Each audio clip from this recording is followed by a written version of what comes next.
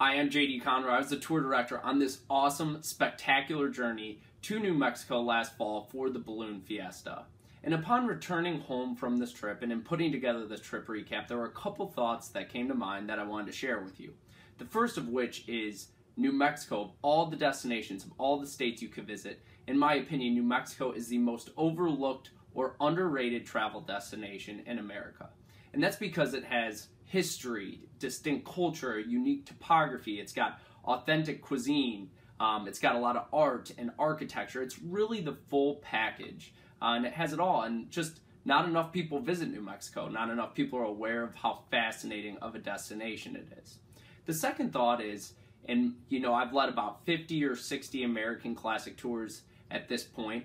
I travel with a lot of different people, and in talking to everybody who was on the tour with me, I can't really think of an event, at least in American tourism, that is, kind of as amazing, as unique, as special as the New Mexico Balloon Fiesta. I mean, seeing 600 balloons go up and ascend into the air kind of at the same time to the backdrop of the Sandia Peak Mountains, it is just spectacular.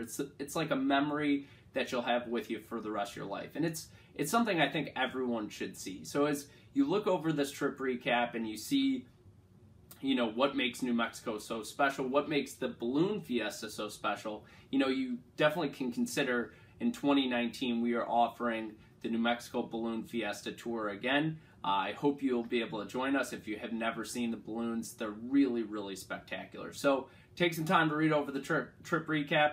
I really appreciate you reading, and feel free to comment on the bottom of the page any thoughts you might have. I really want this to be the start of a discussion. So thanks, and I hope to see you all out on the road sometime soon.